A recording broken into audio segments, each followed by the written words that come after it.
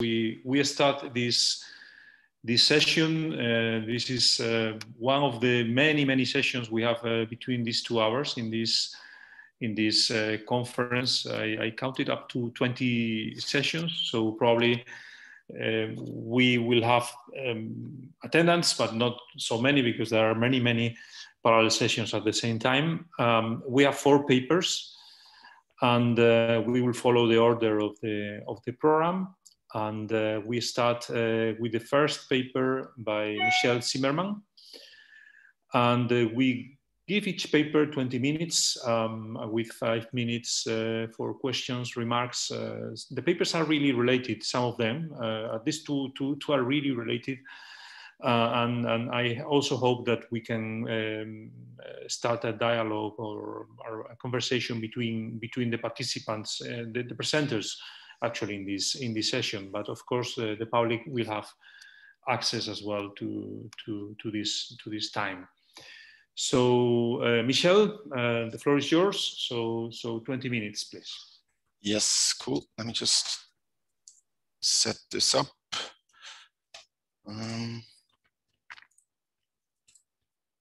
You should see my slides now, right? And yes, thank you. Cool. Well, thanks for the introduction, and welcome to my presentation on industrial rebound effects in Switzerland, which is joint work by Frank Vöhringer, Philippe, Thalmann, Vincent, Moreau, and myself. But let's first address what rebound effects actually are. So in theory, an energy efficiency improvement would decrease the energy use by whoever is receiving the energy efficiency improvement, may that be households or firms. But at the same time, an energy efficiency improvement reduces the effective price of an energy service because it allows to produce the same amount of goods or services with less energy. And that then could incentivize firms to substitute other production factors such as labor and capital or materials for energy, which then in turn increases energy use again. At the same time, there is also the income effect, which comes from the fact that the lower effective price of energy services reduces production costs, which could then incentivize more production and increase energy use again. And these 2 effects are a major component of the so-called rebound effect at the microeconomic level. Rebound effects could also manifest at a higher level of aggregation, for example, at the meso and the macroeconomic level. And in total, then you can calculate a rebound effect by comparing actual energy savings with the potential energy savings that you anticipated from the energy efficiency improvement in itself. Why should that matter for Switzerland? Well, Switzerland already has a pretty low energy intensity compared to the European-wide average, both nationally and in production. But as you can see on the right-hand side here, this shows the final energy consumption per person and year with 2000 at 100% and where we want to go by 2035. So we still need quite substantial reductions in energy use. And for this, energy efficiency plays a big role. But if, given the low energy intensity and the high importance of energy efficiency, if significant rebound effects were found as a result of these energy efficiency improvements to offset many energy savings, these targets would then be in serious jeopardy. In addition, Switzerland also has a high dependence on fossil fuel imports from abroad, making it even more important to have effective energy efficiency improvements. How did we do this? Well, we developed a new recursively dynamic computable general equilibrium model, which runs from 2020 till 2050 with myopic actors, utility maximizing households, and profit maximizing firms. We used input-output data for Switzerland, and we made a rather simplified aggregation where we have 4 non-energy good sectors: the energy-intensive manufacturing sector, rest of industry, transport sector, and services sector. We chose this aggregation simply to have we drew a line along the reliance on energy. And therefore, you have an energy intensive sector for the primary and secondary sector, and the less energy intensive sector, and the same for the tertiary sector. Moreover, we have 3 energy supply sectors: a refined oil, natural gas, and electricity sector. We, as is customary in CGE models, we use nested constant elasticity of substitution functions, which you can see, and nesting trees, which you can see on the right-hand side here. And we also, because Switzerland essentially is a small open economy, we use a small open economy assumption where price changes in Switzerland won't affect world prices. In the rebound literature, there is a big emphasis on the relationship between capital and energy, and therefore we took a novel approach in how we relate these two in our model, by disaggregating the capital stock into 2 types of capital and at different nests. So first we have energy system capital. The energy system capital is the capital that is used to turn energy into usable energy. That could be, for example, an internal combustion engine of a truck or a kiln in a cement factory. And for this capital, we assume weak substitutability to energy. We assumed this to be roughly 10% of the total capital stock, which we think is appropriate given that the majority of capital in Switzerland is used in structures and machines and equipment and so forth. Yeah, as I've said, the non-energy capital simply is the remaining capital stock. So staying with the example I just gave, that would be the truck itself or the factory that the kiln is located in. And this is complementary to energy service, meaning that it's independent of any changes in the effective price of energy. And that is the remaining 90%. And we believe that this provides a more sophisticated representation of the relationship between energy and capital for the determination of rebound effects in an economy. We model energy efficiency as energy augmenting technological change. And this energy efficiency improvement occurs each year. We assume a 2.2% per year increase in our main scenario in production, which nominally would then give a roughly 48% reduction in the industry-wide energy use. Because we wanted to focus really on industrial rebound effects, and we assume no energy efficiency improvement in households, meaning that the corresponding line for the whole domestic energy use is correspondingly higher or smaller. We then compare this scenario with a steady state reference scenario, and we also undertook some sensitivity analysis to better gauge how our novel approach between capital and regarding the relationship between energy and capital influences the results. So let's talk about the results. This graph shows the rebound effect in 2021, so after the introduction of the first energy efficiency improvement, and in 2050, the turquoise bars here, which is in the last period in 2050. And how to read this is essentially that, for example, this rest of industry sector in 2021 had a 20% rebound effect, which means that the energy efficiency improvement was only 80% effective. Yes. And as you can see, in the non-energy sectors, it is evident that there are quite substantial rebound effects, but that they also vary quite strongly. For the more energy intensive sectors, such as the energy intensive manufacturing industry and the transport sector, we have relatively high rebound effects. And for the rest of industry, less so.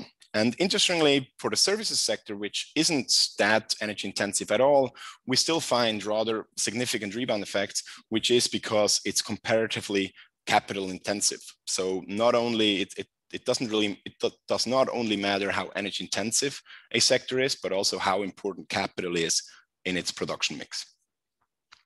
For the fossil fuel and the electricity sectors, it looks a bit different. The fossil fuel sectors actually use less energy or save even more energy than anticipated with the energy efficiency improvement, which is mainly just because there is a drastic drop in demand, because everyone like the energy demand by each sector decreases quite strongly, and therefore their production contracts. For electricity, the picture is a bit more mixed, because it also sees that drop in demand for its products, but it also has a relatively high capital share input, and therefore its energy efficiency is basically almost 100% effective. At an aggregate level, this you have roughly a 35% on average rebound effect for industry, and a little bit higher at the domestic level. Energy efficiency obviously also has a potentially positive impact on the economy, because the economy becomes more efficient, and that also shows in the results. And this table shows the change relative to the steady state scenario in 2050. And as you can see, the impact is positive but marginal, particularly compared to the scale of energy efficiency improvement that take place. So GDP grows by roughly 1.7%, which is mainly driven by private consumption. You also see how energy use changes. You can see that the household increases its energy use because of these income effects, and industrial and domestic energy use actually decreases, but it's much less than would have been without the rebound effects we just discovered. Focusing on the relationship between energy and capital, we undertook 3 sensitivity analyses. One is we doubled the elasticity of substitution between the energy composite and energy system capital. We did this simply because in the literature, it's very often emphasized that this is a crucial elasticity. We also doubled the share of energy system capital in total capital to check how our assumption of 10% energy system capital influenced the results. And we removed our assumption of complementarity between energy service and non-energy capital by replacing it with weak substitutability, as we have at the lower nest with energy system capital and the energy composite. So how does this impact our results? Here you see the rebound effects at the industry-wide level and the domestic level for 2050. And at the top here, just as a reminder, is the impact for our main scenario. And you can quickly see that doubling the elasticity of substitution between the energy composite and energy system capital quite strongly influences the results, because it allows firms or production to more readily react to the change in the effective energy price and substitute energy system capital for energy more easily.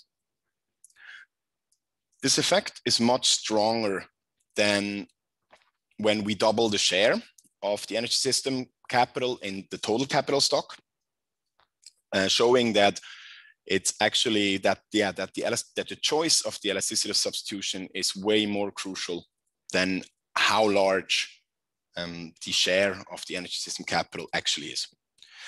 And most interestingly, when we remove the complementarity assumption between energy services and the non-energy capital, we see that this has a strong impact. So, I mean, domestic rebound effects grow to over 50%, and industry-wide rebound effects grow to more than 45%. And coincidentally, this is also the same result as if we had not differentiated our capital stock at all. Not differentiate or having a homogeneous capital stock rather than the the two-part capital stock that we applied is actually how it is traditionally done in rebound assessments. And this result actually is quite interesting because it hints at the fact that traditional rebound assessment may very well overestimate the importance of rebound effects and underestimate the effectiveness of energy efficiency improvement when assessing rebound effects. So what are the main insights from these simulations I just showed you? Well, firstly, the capital intensity of a sector is almost as big a determinant of rebound effects as energy intensity, as we've seen with the services sector demonstrating quite strong rebound effects as a consequence of the energy efficiency improvement. Then, as I've just mentioned, the traditional rebound assessments with only a homogeneous capital stock and thus a less sophisticated modeling of capital may essentially overestimate rebound effects. Then the response to the energy efficiency improvement varies greatly between the sectors. So as already mentioned, the energy intensity is an important determinant, and the capital intensity, but also particularly we found for the case of Switzerland, another important factor is how trade dependent a sector is. So how important exports and imports are for the relevant sectors. This all suggests that that you can't just take a broad brush with your energy efficiency measures, but rather need a more sector-specific approach when devising energy efficiency improvements or energy efficiency policies. And what we also found is that the more efficient an economy already is, the less likely large rebound effects become. We've seen that in the decreasing trend for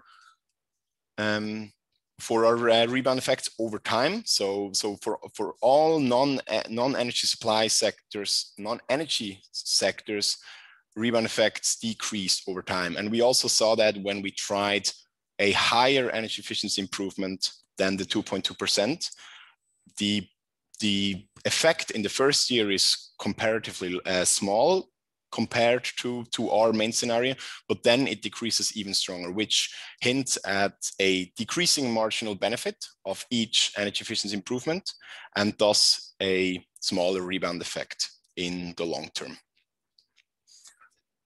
To conclude, industrial energy efficiency improvements in Switzerland are only partially effective in reducing final energy use. This means that rebound assessments really need to be routinely included in the policymaking process, as otherwise the national energy reduction targets will be missed. And given the urgency, this could be quite detrimental. And again, because I mean, as we all know, we really need to reduce our energy use, particularly from fossil fuels. We should also see to that rebound effects are closer to zero, and thus the impact of energy policies and how they can counteract rebound effects should also be investigated more regularly. I'm currently working on a decomposition analysis to help understand these effects better, and this seeks to shed light on the individual drivers of rebound effects to really have a better understanding on where to pull which lever to offset or to increase the efficiency, the effectiveness of energy efficiency to as high as possible. Yes, that's some references here. Thank you for your attention, and I'm looking forward to your questions and remarks. Okay, thanks, Michel. You were perfectly on time, 20 minutes. So now it's time for questions, comments. So remember that you can use your hand, or you can also send a question in the chat. I don't know whether there is any. We don't have a lot of people here, as I advanced you before. Only I think around 6 people, apart from us, the presenters and myself and Diego. So, any question from anyone?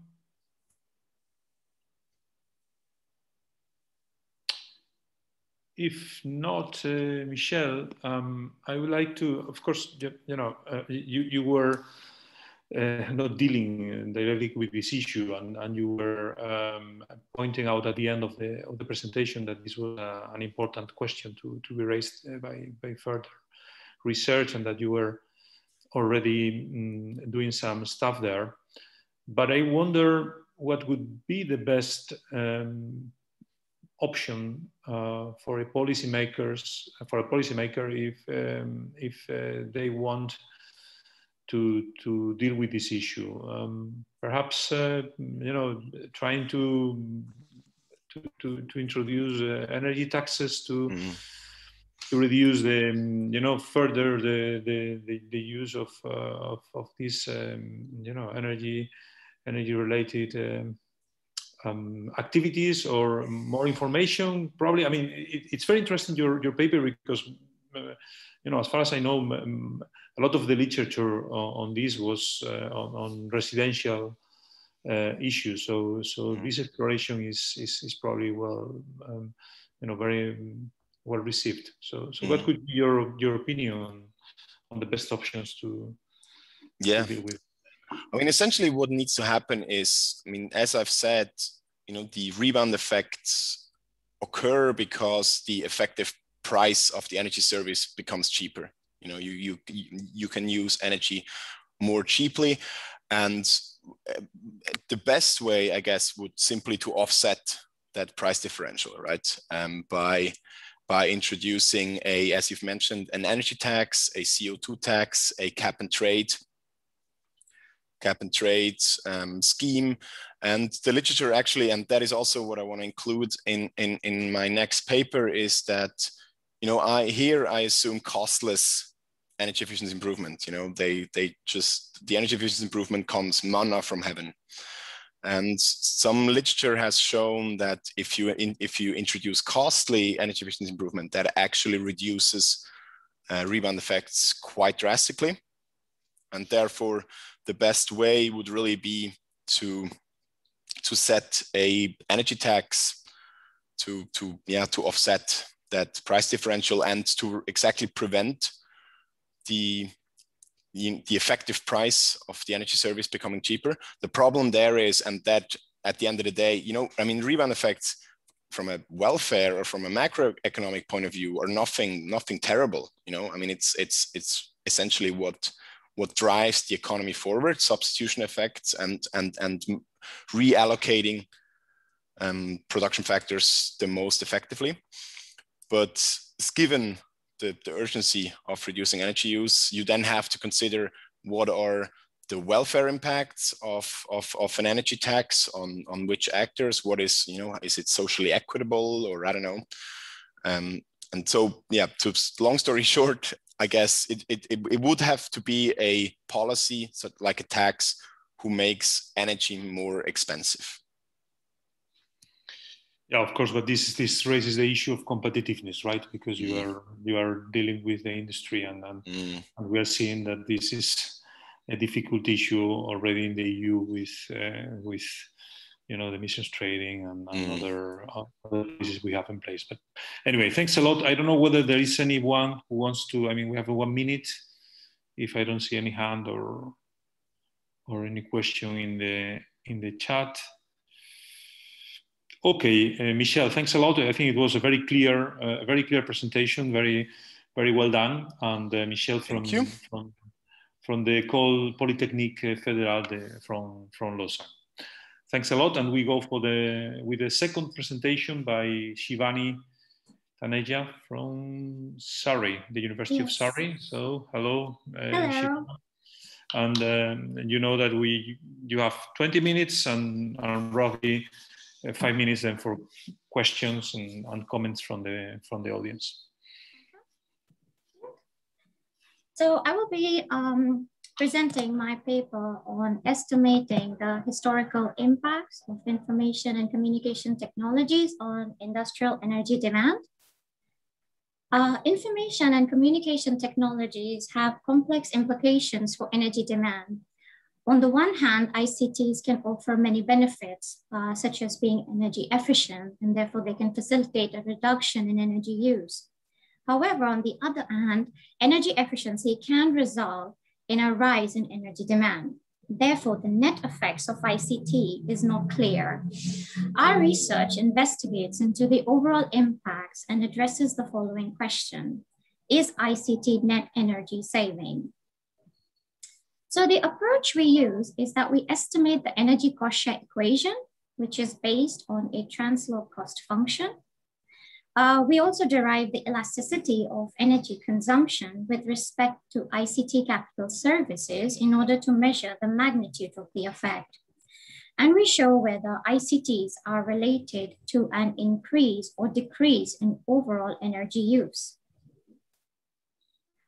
So previous literature has analyzed the impacts of ICTs on energy demand.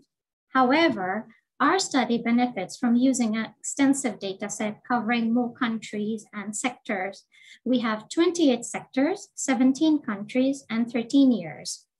We also add renewable energy to the energy quantity data. Our results are consistent across several samples, and they are robust to different specifications that provide additional confidence in our research outputs. So we construct our data set from 4 data sources. We use the EU CLEMS, which provides estimates of inputs like capital, labor. It has value added and other measures. We also take data from the World Input-Output Database. This has data on disaggregated energy use by industrial sector and fuel type.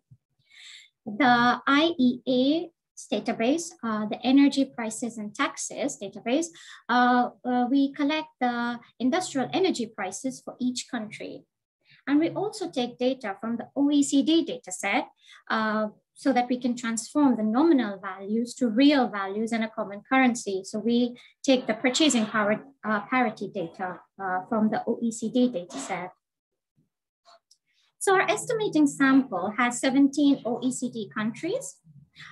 It has 28 industrial sectors, but we drop 2 sectors, electricity, gas, and water, and coal, refined petroleum, and nuclear fuel, because these are different in their production structures. And our sample covers the period of 1995 to 2007. And our total number of observation is more than 5,000. So we estimate the share of energy in variable cost. This equation forms the basis of our econometric model. The energy cost share is a function of relative prices, which is PE over PL, ICT capital services, non-ICT capital services, output, and time. And then we calculate the total average elasticity with respect to ICT using the formula. So it is a coefficient of the ICT, which we get from the regression, and energy cost share minus rental price of capital. So these are our results for all sectors. When we use the OLS regression techniques, we have 4 models. The first model includes all the covariates of interest. The second model includes the covariates of interest and the country, dummy variables and sector dummy variables. Model 3 includes the time trend, and model 4 includes the year dummy variables, but not the time trend, of course. And we can see that the ICT variable is significant for model 1 and model 2. Therefore, we calculate the average elasticity of energy demand with respect to ICT, and we have a value of minus 0.1937 for model 1 and minus 0.077. So using OLS regression techniques, these results show that ICTs do not have a large effect on energy savings across all countries and sectors taken together. We now split the sample by sectors. So we have the manufacturing sector, the services, and other sectors. The other sectors include agricultural, forestry, hunting, mining, construction, transport, and storage. And we find that ICT variable is significant for manufacturing, for services, and other sectors. And when we calculate the average elasticity of energy demand with respect to ICT, we have a value of minus 0.0149 for manufacturing. And for services, we have minus 0.3509, whereas for other sectors, it is 0.0337. So splitting the sample by sectors and using the OLS regression techniques, the results show that there is evidence of energy savings within services.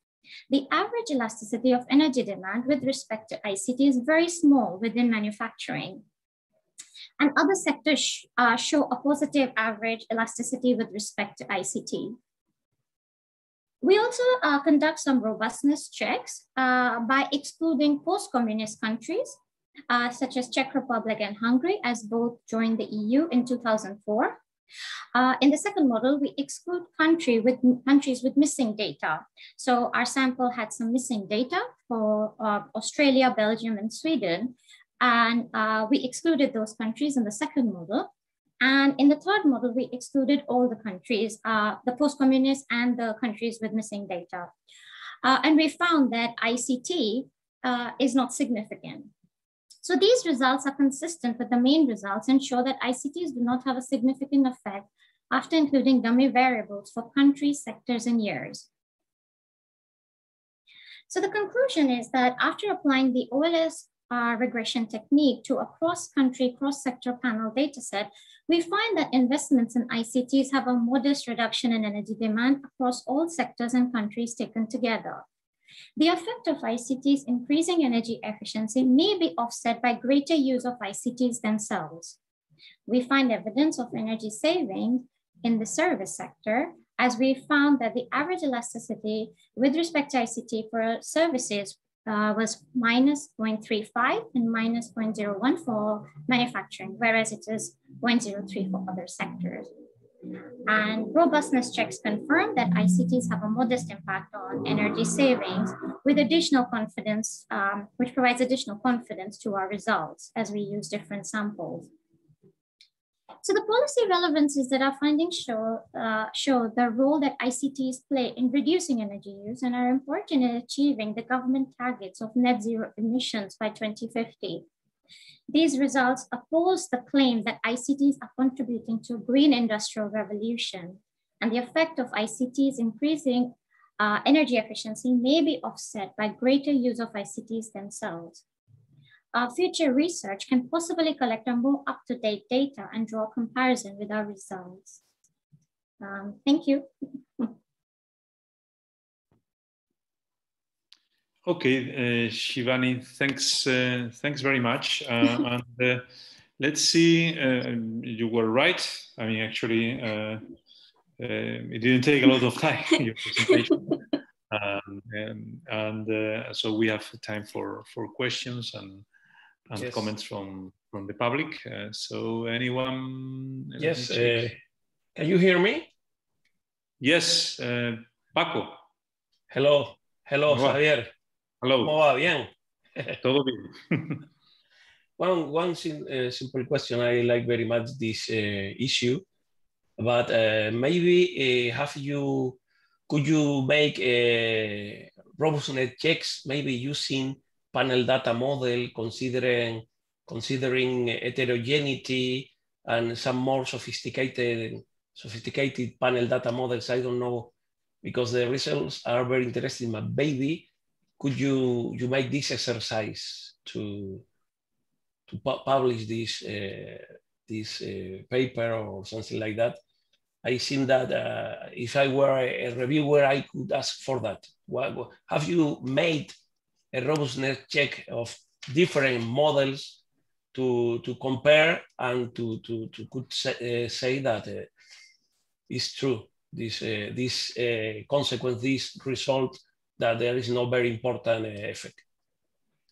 Yes, so I did conduct the robustness checks. The results are here, which are, I excluded the post-communist countries and excluded countries with missing data and excluding both post-communist and countries with missing data.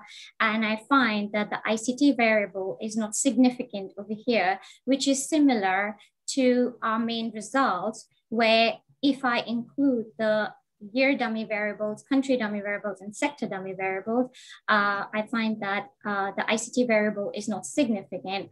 And similarly, if I go here to the robustness check. You have used all the time, I can see, OLS techniques. Yes. I don't know if you have used maybe the similar related regressions. It's very old, but maybe, I don't know, panel data models that are more sophisticated. I don't know exactly what, but I don't know what you think, Xavier, but maybe could improve this work using another more sophisticated econometric techniques. Certainly, I think the paper is interesting. It's approaching an issue which is important, as Janna said, and we don't have a lot of evidence. Shivani, what would be your advice then? I mean, you were talking about policy implications as before with Michel. I mean, we could also see some kind of rebound. I mean, not exactly rebound, but you know, a kind of an increase of energy due to this ICT, as you mentioned in your conclusion. So what could be your advice? I mean, it seems that your message is not too optimistic, right? I mean, that this is not going to be the green revolution that many are awaiting, and that perhaps we need to look for alternatives and even act on this ICT approach. Yes, I think that ICTs are not really contributing to the green industrial revolution, and well, also we have to keep in mind that our data set that we are using is from 1995 to 2007. And this is because there isn't any data which was available. So because it is, an updated data set could also confirm whether it's true.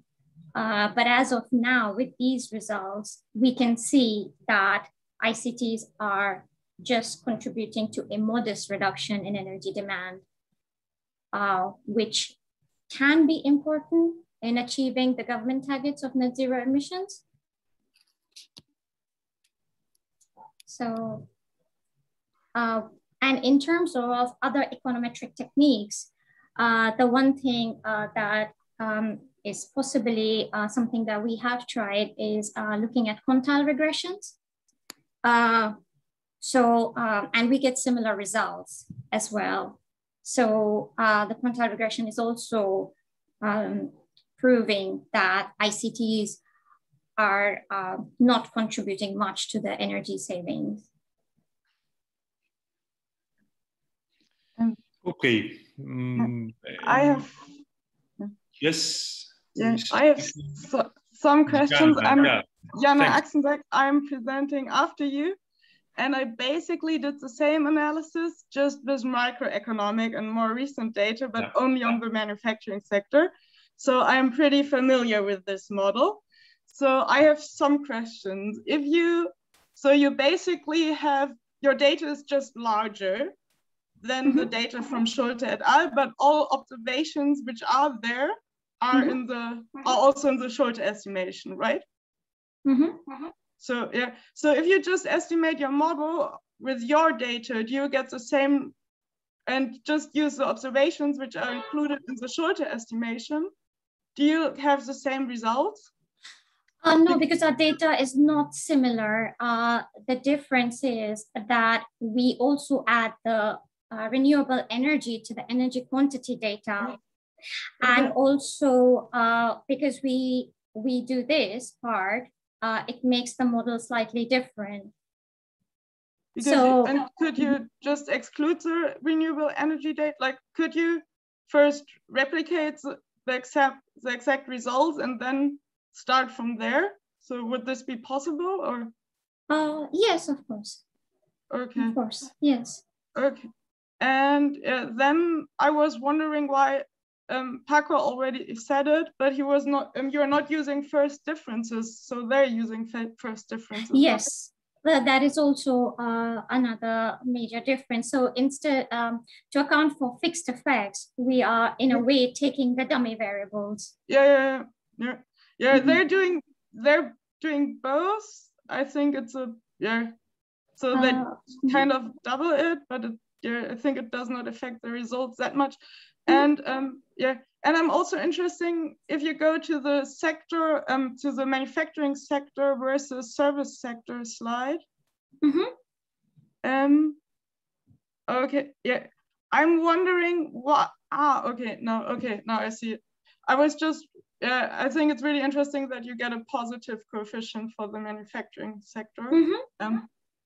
Because I will get a different result, but I will present it later. So now. So yeah.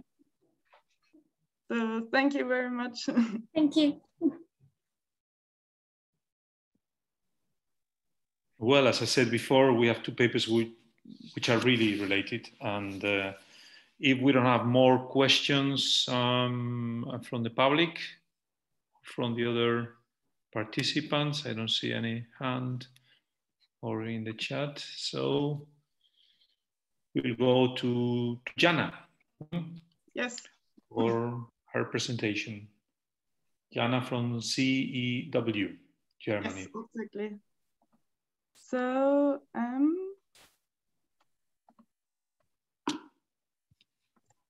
so do you see my screen well and hear me? Yes.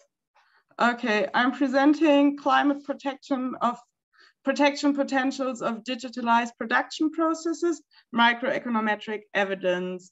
This research is part of the project CLIDITRANS, which is funded by the German Federal Ministry of Education and Research, and it is joint work with Thomas Niebel, who is a colleague of mine at the Center for European Economic Research, the ZEW, which is an institute based in Mannheim, Germany, and we both work at the Digital Economy Department. So what's our motivation? So currently we're witnessing two parallel trends, as already stated. So we have to cut down carbon emissions tremendously to limit global warming. And therefore the European Union aims to improve energy efficiency or energy intensity substantially. So the amount of energy used to generate 1 unit of output. However, we see in recent years that energy intensity improvements are actually declining in the European industry. For instance, in 2014, improvements were at 3.6%. However, in 2017, improvements were at 1.8% roughly. However, you have to consider that before this period, improvements were more volatile. Nonetheless, this figure suggests a need for action. On the other side, we have an ongoing digital transformation within enterprises. So this means that artificial intelligence, big data, or just simple laptops or computers are used more frequently. So the right figure shows the share of European manufacturing firms which are providing portable devices, so laptops, tablets, or mobile phones to more than 20% of their employees. And you see a strong increase. So you have the digital transformation, and then you have a strong need for energy efficiency improvements at the firm level. So we were wondering, how do they relate to each other? And the common view by policymakers is that there's a positive relationship. So that there are large synergies between energy intensity improvements and digital technologies. And the narrative here is that ICT improves the quantity and quality of information. For example, you have smart manufacturing, and this increases overall efficiency and also energy efficiency. And it is assumed that savings from the use of digital technologies are larger than the energy they use by themselves. And there's already literature on this. So there all are sector level studies, so studies which are using aggregated data, and they find a positive link between ICT usage and electric as well as overall energy efficiency improvement. as well as a decrease in carbon emissions. And previous results tend to be pretty strong. For instance, Schulte et al., they find that a 1% increase in ICT capital decreases energy intensity by 0.235%. And they also observe that ICT grows at 12% per year. So considering such a large growth, this elasticity should have an economic impact on actual decreases in energy intensity. However, as I said, all these studies are using sector level data, so aggregated level data, and this has some drawbacks.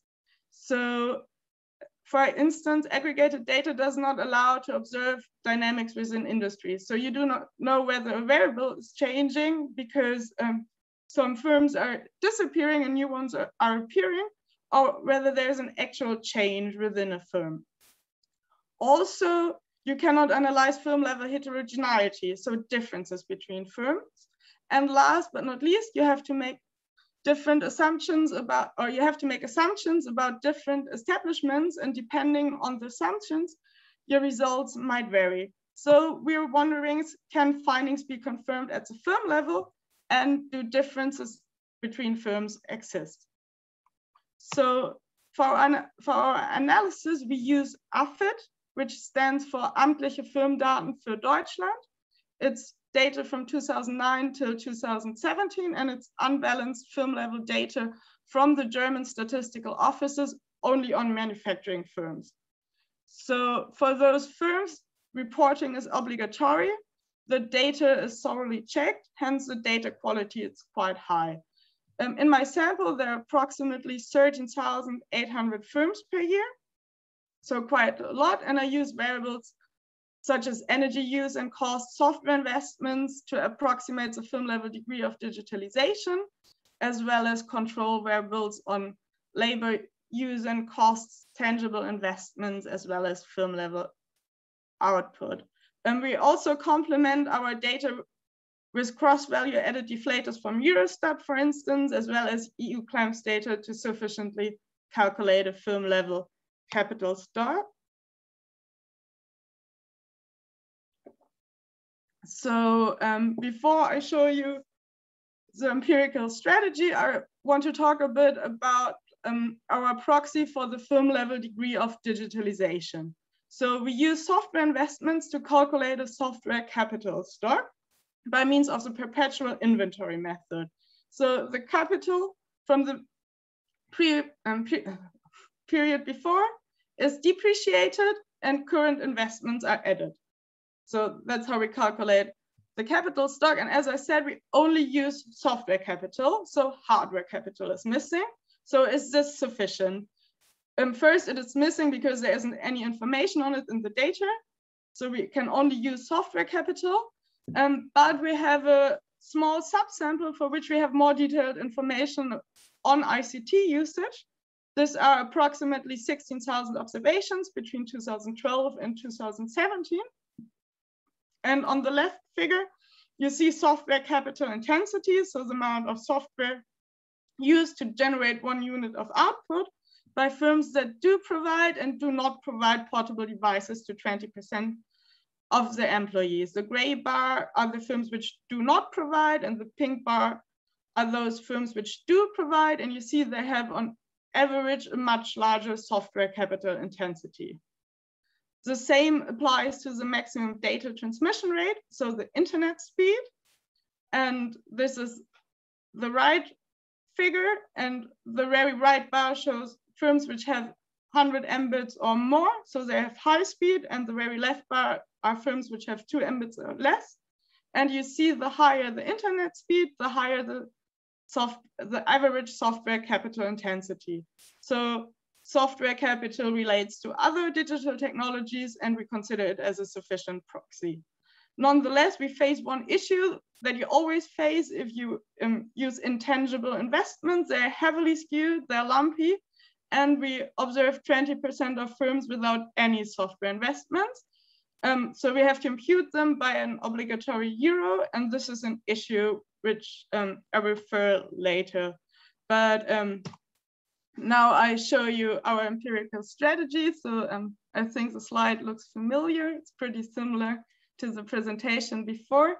So to have results that are comparable to the sector level, we also apply the approach from Schulte et al.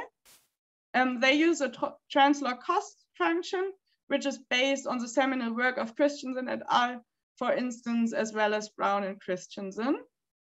And in Schulte's et al's approach, for different forms of capital are considered as quasi-fixed factors, and materials are excluded as they're considered as weakly separable. Applying Shepard's lemma allows estimating the following equation, where the share of energy costs and variable costs depends on the energy price relative to the labor price, software or ICT capital intensity, tangible capital intensity, output, as well as disembodied technological change captured by time dummies. The demand elasticity for energy, which is also the elasticity for energy intensity, as it is controlled for output, can be calculated by dividing the coefficient of ICT by the share of energy cost and variable costs to get the percentage change in variable costs, and by taking account, so here subtracting the change of variable costs induced by ICT, which is approximated by the cost for ICT divided by variable costs. So that's the empirical strategy. And here are the results. So in the first column, you see the estimation or the model estimated as presented. So I estimate in first differences, as Schulte et al. Estimated in first differences. And the coefficient of ICT is negative and highly significant. The elasticity is, so a 1% increase in ICT relates to a decrease in 0.007% in energy intensity, which is pretty small. So Schulte et al. Had 0.2%. So at the film level, the elasticity is much smaller. So why is this so small? Is there, for example, is there something wrong with my capital stocks? As I said, I observe a lot of firms which do not invest in all, or investments are lumpy. So firms do not invest and then they start to invest. So I observe a plausibly large percentage increase in relative software capital. So I exclude all these investments and re-estimate the model again. Then it's not highly significant anymore, but still significant, and the coefficient is a bit larger. But if you look at the elasticity, it's still pretty small. So this does not affect the qualitative interpretation of the result. So another issue could be that I wrongly estimated initial capital stocks. So applying the PIM, I have to estimate an initial capital stocks. And this could cause issues. So I exclude the first 3 years and re-estimate the model again. And it's pretty similar to the first column. So this does not seem to cause an issue. Also, what could be a problem is a misleading correlation. So I use capital stocks, and if firms are not investing, the capital stocks are automatically decreasing. And maybe relative energy use is increasing. So that would cause a correlation and would be misleading. So I only just consider active investments. So when the software capital stock goes up, so this is column 4, and the coefficient is a bit smaller, but still in the same range as in column 1. So the correlation comes from active investments. I want to show you one example where I do observe a bit larger effects. This is when I estimate in levels and just use a pooled OLS estimator. And then the coefficient is 4 times larger than in column 1, which indicates that effects between firms are much larger than within firms. So firms which use a lot of software on average, they're more energy efficient, but changes within a firm are not really economically relevant. So I said we were also analyzing heterogeneous effects, and I want to show you one result here. So we split our sample with respect to the mean energy intensity. So we split it into different quartiles and estimated every, so we estimate our model for every subsample, and you see the results in the left figure. The blue bar are the firms with the lowest energy intensity, and the yellow bar are the firms with the highest. And you see that the blue and the red bars, so the firms with the lowest energy intensity, do not have significant coefficients, so they're close to zero. And then the magnitude increases. So the effect tends to be stronger for firms which have a high energy intensity, which is, I think, an interesting result. So we did the same analysis for the average software intensity. So so we excluded software capital stocks, which are zero overall, because this would just cause noise. But we calculated quartiles and we estimate the model for every quartile. And here you see that just the third quartile is significant, but we do not know yet whether there's a meaning behind or whether this is just a random deviation. Last but not least, I want to show you one robustness check we conducted. So we were wondering how sensitive our results are to the model we apply. So there are two other studies on the sectoral level, and they use a CEST production function. So we estimate how we selected our variables based on a CEST production function, but just estimated a reduced form. So here, energy intensity depends on the energy price relative to the producer price index, as well as the ratio of software capital and tangible capital, as well as disembodied technological change. So this is another model, and these are the corresponding results. And so here in the first column, you see when the ratio between software capital to tangible capital changes by 1%, energy intensity decreases by 0.0027% roughly. So this elasticity is even smaller than with a translog model, but it leads to the same conclusion that there's a negative relationship, but the relationship is pretty small. You observe similar things. If you exclude just zero capital stocks, then the coefficient increases but gets less significant. And if you only look at active investments, the coefficient increases. So results tend to be robust of the model, and therefore we conclude that an increase in software capital intensity is actually significantly associated with a decrease in energy intensity at the firm level. However, effects are not large enough to substantially improve energy efficiency. Hence, the synergies which are assumed by policymakers cannot be confirmed. Moreover, some side results which are interesting, that effects appear to be larger for firms with a higher energy intensity on average, and results indicate a stronger link between than within firms. So thank you for your attention. Okay, thank you, Janna. Almost 20 minutes, but we are fine on the time side in this session because we have only one paper left. So questions from the audience, from other participants. Shivani, it's your time as well if you want to add anything, as this is related to what you said. You two told us before, but also other people. Don't see any hand or in the chat. Let me check. I just think that the results are very interesting. It's a very similar topic. So yeah, I think your results are really interesting, and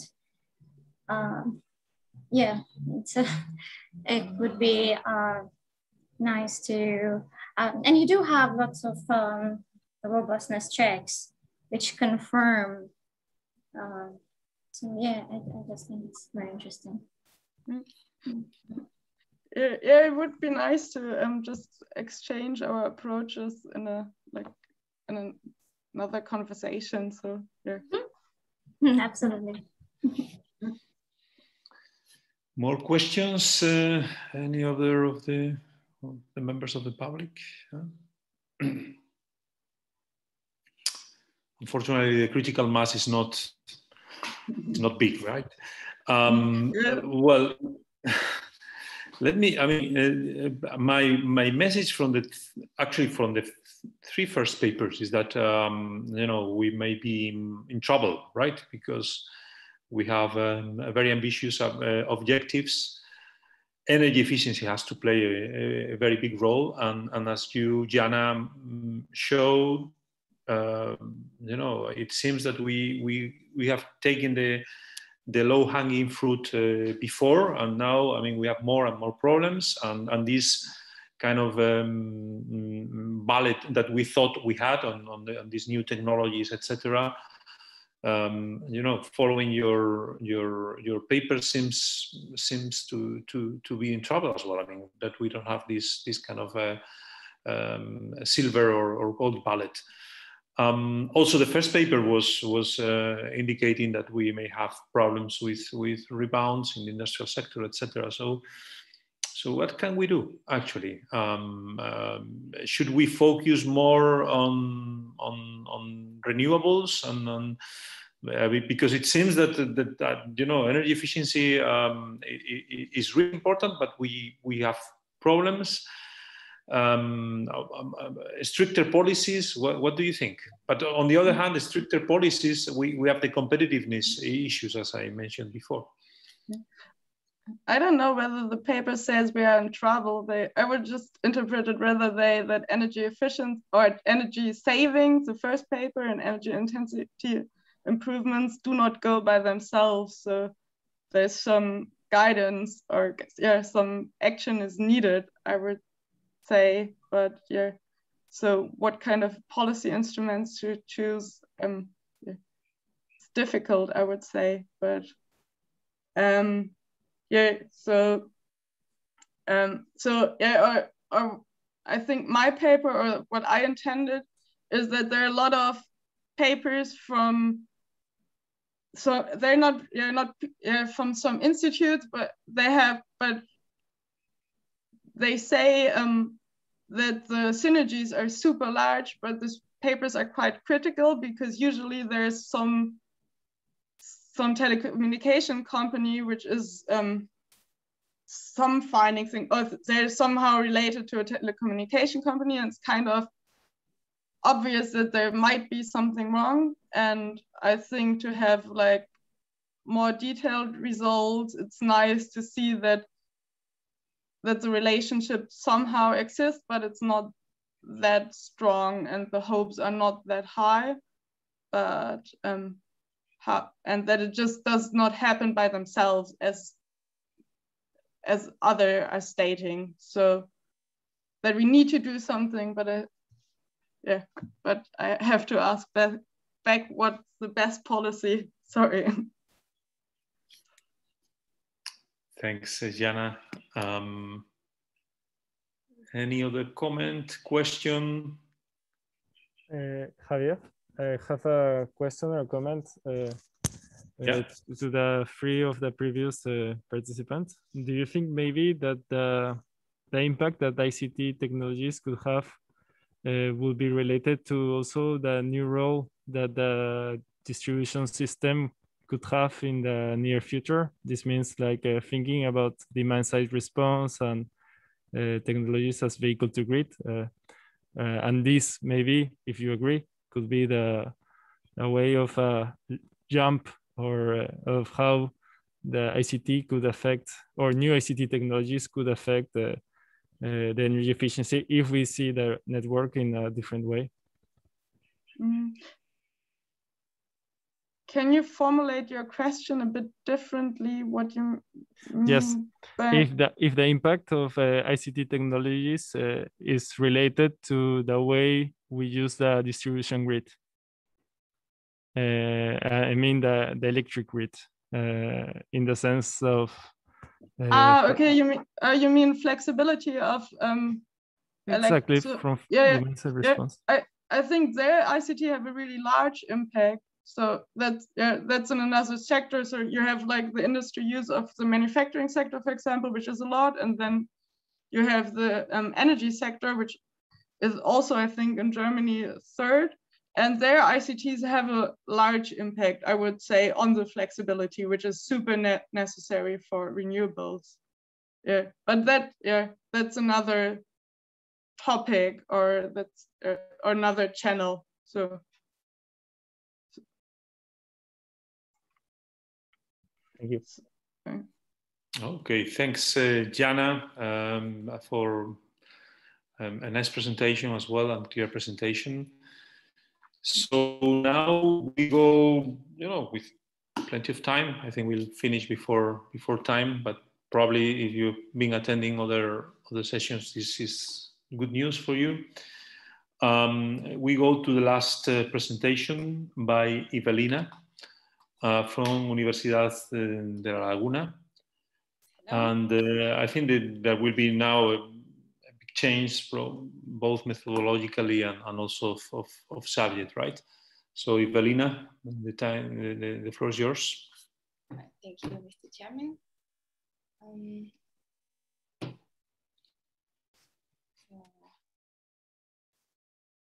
Can you see the presentation?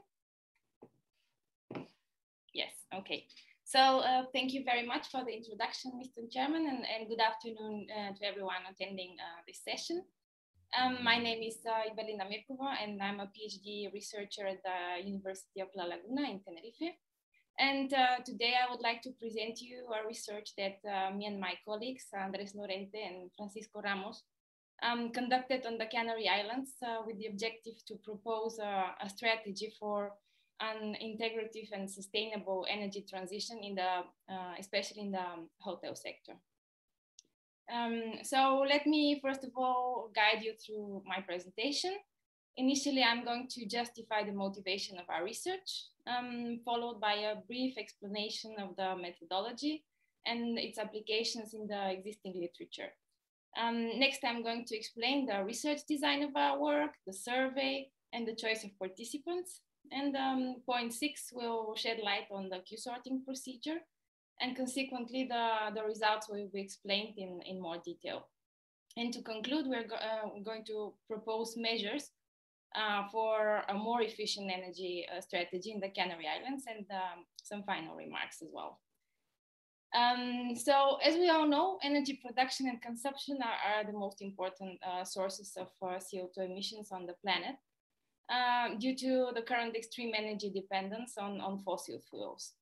So in 2012, as you can see on the slide, the European Union heightened its commitments to energy sustainability, stipulating a reduction of at least 40% in greenhouse gas emissions by 2030 compared to the 1990 emissions, and with at least 32% of energy consumed coming from renewable energies. Now, under this framework, Spain has developed the National Integrated Energy and Climate Plan, which in Spanish is called PENIEC, which set the objective on a 23% reduction by 2030. On the other hand, the Canary Islands, they designed an energy strategy with target emission reduction of 21% by 2025. So it is important to emphasize that due to their favorable climate and location, tourism on the Canary Islands represents 35% of GDP and a bit above 40% of employment. So these numbers suggest that the hotel industry plays a significant role on the islands. And therefore, an effective strategy for hotel energy efficiency is needed in order these target reductions to be met. So we asked ourselves the question, how can we obtain a strategy that would actually work and be implemented effectively?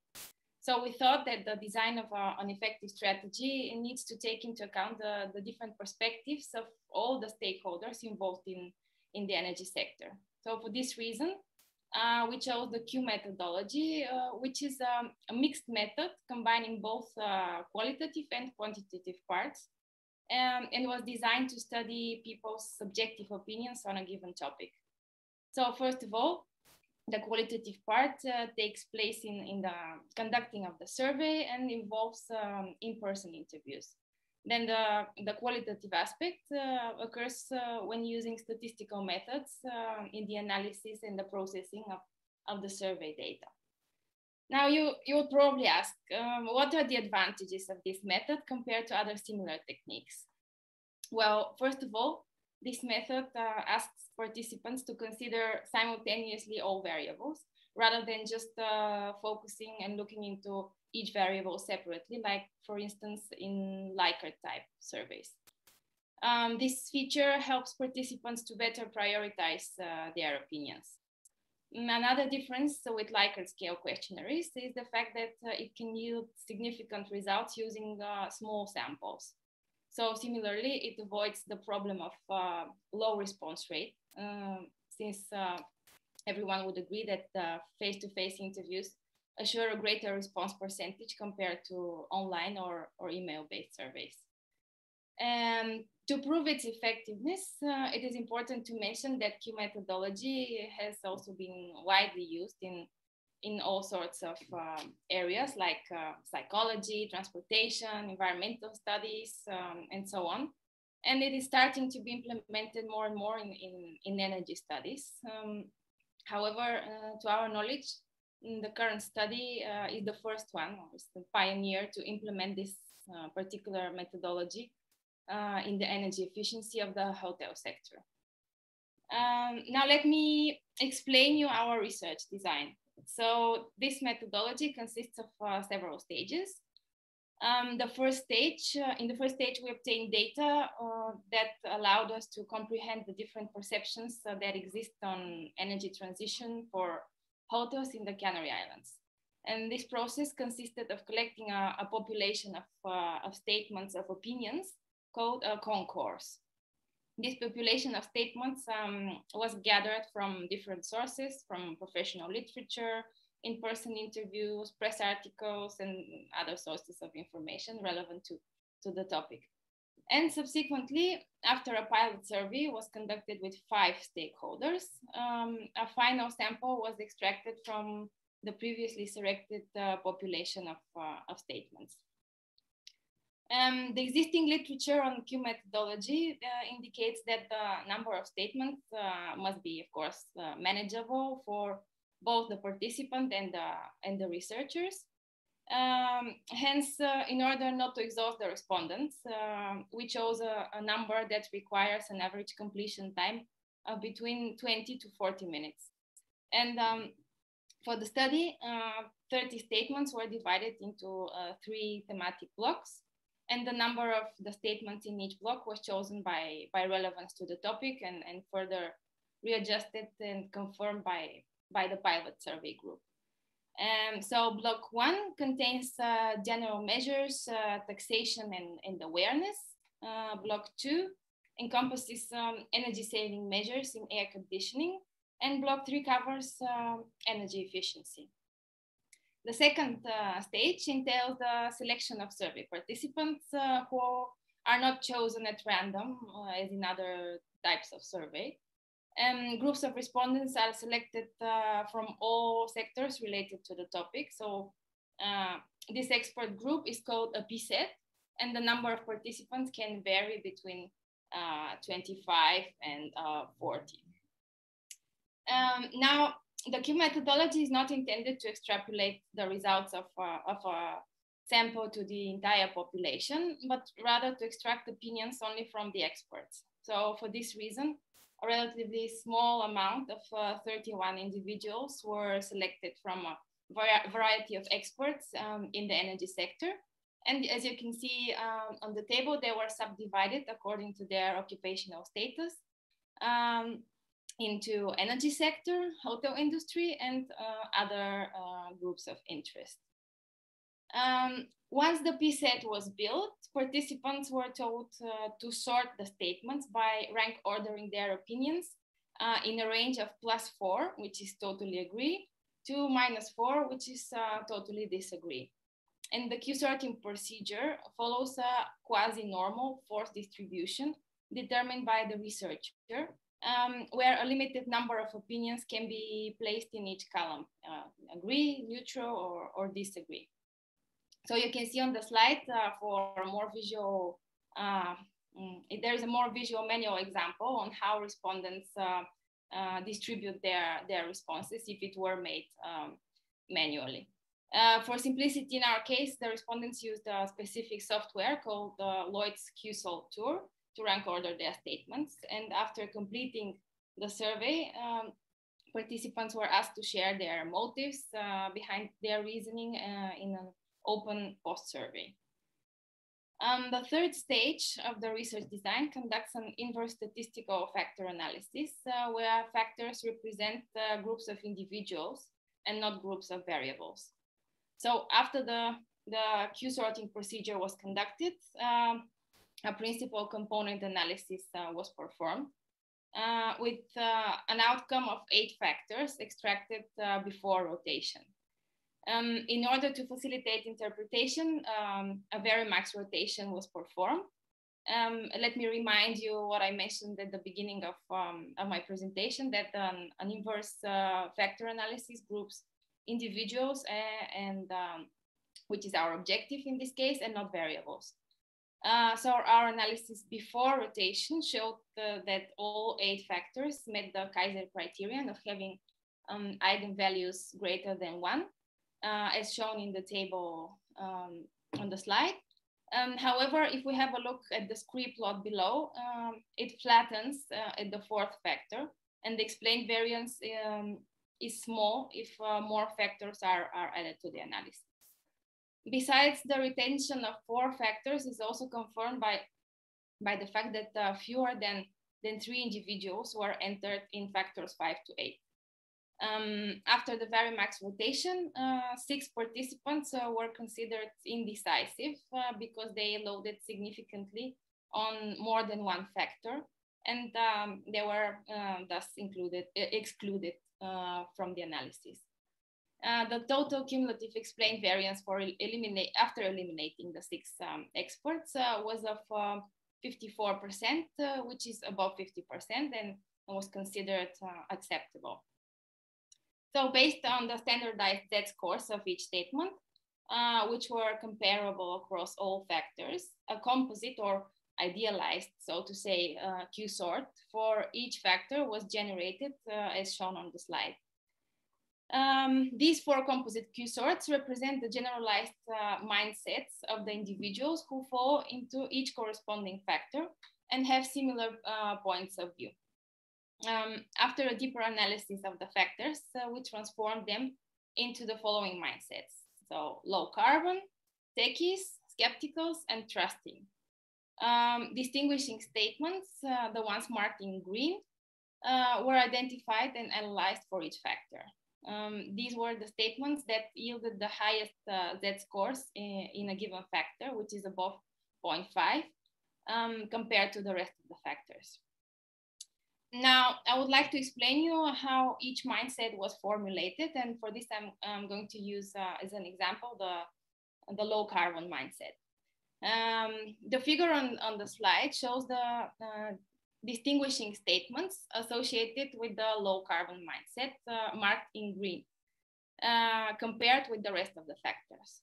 So one can observe that this group had the highest scores in response to statements 17, 15, and 24.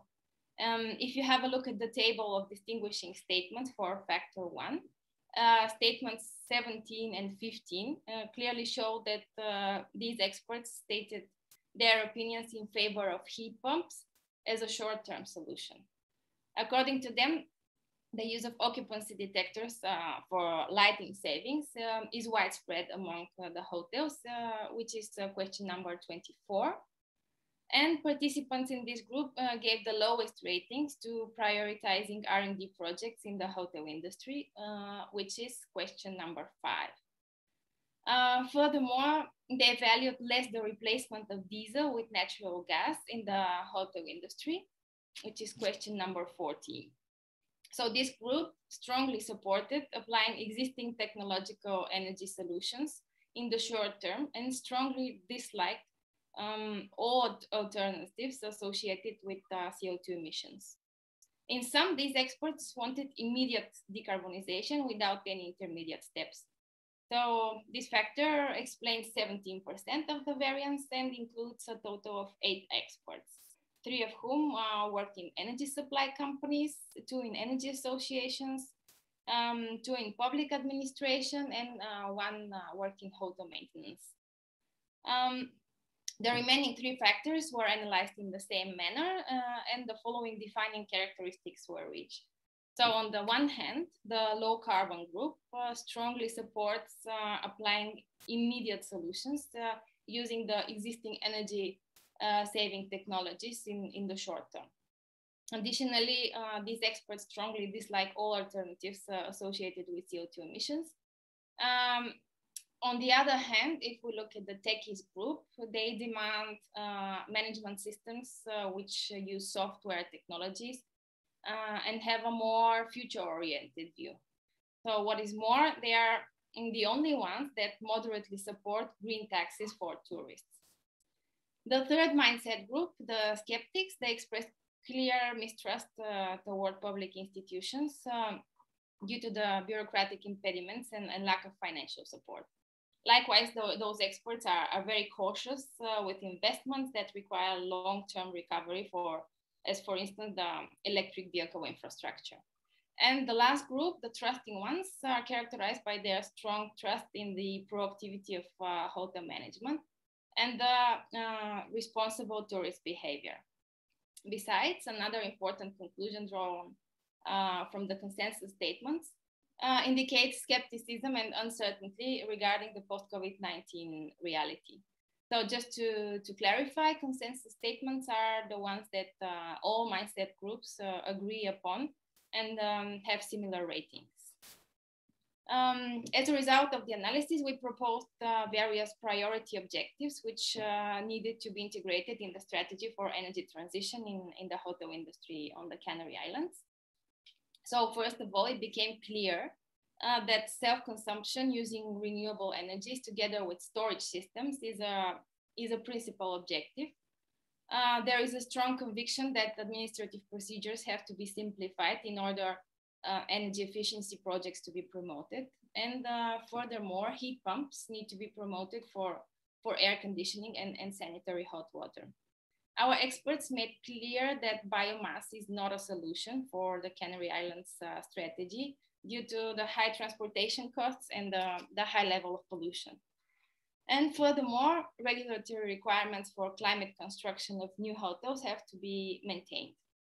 Also, it is essential to properly integrate photovoltaic panels in the hotel facility environment, since we discovered that precisely the experts belonging to the hotel industry are reluctant to install them.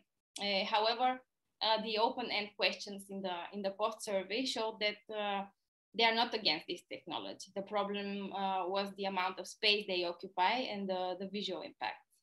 And last but not least, an important objective is to properly train the hotel staff to familiarize them with the use of new energy saving technologies and teach them the importance of sustainable behavior. As a conclusion, our research demonstrates that Q methodologies are very useful too when designing an integrative strategy for energy transition. This work focuses on the hotel industry. However, the methodology is perfectly adequate for designing any type of strategy where stakeholders' opinions are a key factor for its effectiveness and implementation. To our knowledge, this study is pioneering in applying the Q methodology to the effective use of energy in the hotel sector. And furthermore, results showed that the post-COVID-19 era still represent an unsolved puzzle for the energy stakeholders, especially when dealing with tourism and hotel industry. So to wrap up, the results obtained from our research can serve as a first glimpse of an energy transition problem that can be extrapolated to a future more global study on the decarbonization of the Canary Islands. Now, I would like to thank you for your attention, and I'm looking forward to the Q&A session. Thank you. Okay, thank you very much, Evelina. Very clear presentation, and you stick to the time. So let's see if we have any questions from the remaining participants in the session. Not seeing any hand or in the chat. Let me check. No questions. So this is a very interesting topic, right? And very relevant. I could like to know because perhaps I didn't, I don't know about this methodology or even the hotel industry a lot, but you only choose experts, right? Could you apply this methodology to get information from, let's say, customers, for instance, or workers in the industry? Because I guess that, I don't know whether they can provide also some possible solutions to the problem. Apologies if what I'm saying is nonsense, but I wonder whether you can extend a bit, because sometimes these experts are fine, but we know that we are sometimes selecting people with narrow views or with interests on their own, etc. Right? Yes. So yeah, very interesting question. It can be used, of course, with other groups of interest that are related to any other topic. The one thing that let's say it's not limiting, but as I mentioned in my presentation, it works with small samples. So, for instance, if you would like to make a huge survey with 1,000 participants, well, it would be kind of not applicable, because it would be there will be many Q sets, and it wouldn't be applicable. But for instance, if you have a firm and you with maybe 100 employees, and you would like to know the opinion of each department on how energy efficiency, for instance, is working, or what are any other labor condition whatsoever, it can be done. And in my research, I chose experts, but from different areas. So I chose academics from the university. I chose hotel managers, hotel technicians, also some energy companies, politicians, energy associations. So I tried to extract from each sector that deals with this issue let's say the best representative. They're never the best, but we are a small community here on the Canary Islands, so we try to select the best sample. But it could be done. Just bear in mind that it has to be small. There is a question in the chat about experts distribution among different mindsets. Is there any pattern? Someone asks, Andres asks. Yeah, actually there is. I have, it's really interesting, this question, because I was following the panel sessions of yesterday, and actually all the findings that these experts, not findings, but their point of view, because they were from different areas, actually matched these four mindsets that were selected. And I have some backup. I have a backup slide somewhere. I had some. Let me show you. Yeah, here, for instance. So as I told you, we have these experts from all different areas, and all the energy stakeholders agree that energy transition is important and has to be done. But how and when are quite different, depending on the effects of the different energy stakeholders. So I'll give you a very quick comparison from yesterday's plenary session. So Patrick Pouillon, I hope that I pronounced the name well.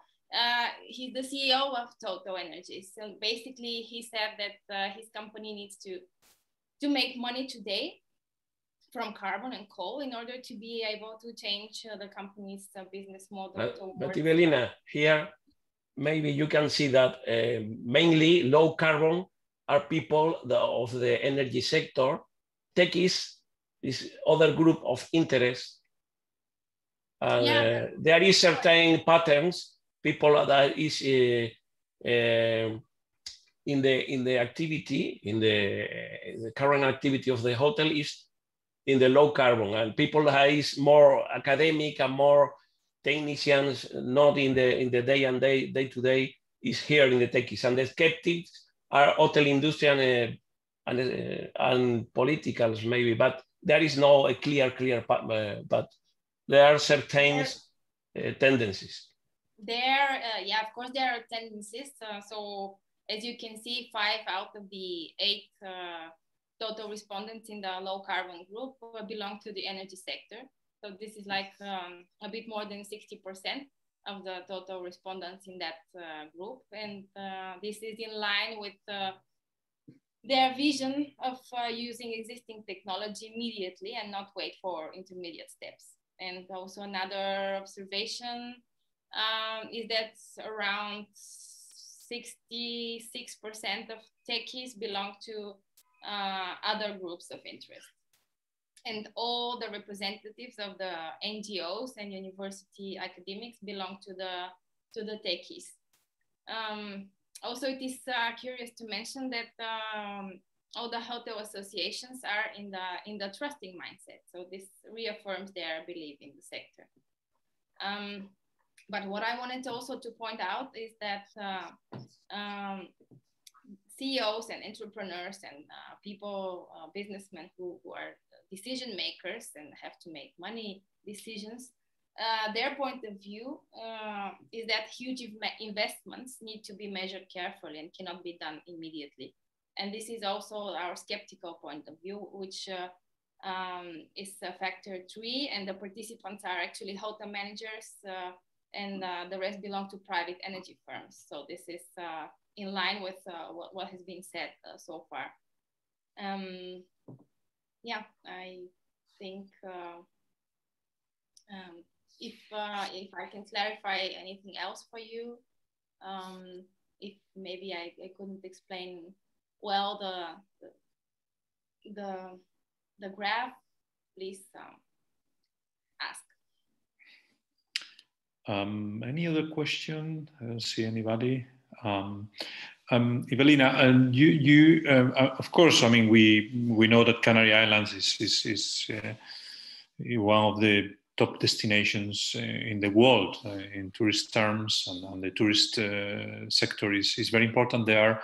And of course, it has different characteristics which demand specific analysis, and you do that, and you discover you know, some specifics also regarding the, you know, the conclusions of your paper.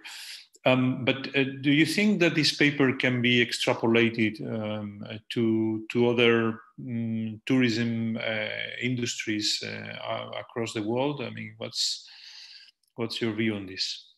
Yes, of course. Why not? I mean, what I was planning for my future work is to extrapolate it to a higher level, a more global view of energy transition, and not focus only on the hotel industry. but of course it can be applied to any other location to see what the views of stakeholders in this particular area are. Because I think it's for policymakers who usually do not work, or some of them have worked in the hotel sector, but for them it's easy in a way to make decisions for policies. However, if you ask the people who actually work in these industries, then the realities are different. So I think there must be some synergies between all the stakeholders in order for each strategy to be successful and to be implemented in an effective way. Okay, thank you very much. I think it was a very interesting session. I learned a lot. I think the presentations were very nice in general, and we stick to the time. So if there is nothing else, Diego, I think we can stop here. Thank everybody, both the participants and the audience, and say goodbye. Goodbye. Thank you. Thank you very much. Bye-bye. Bye. Bye.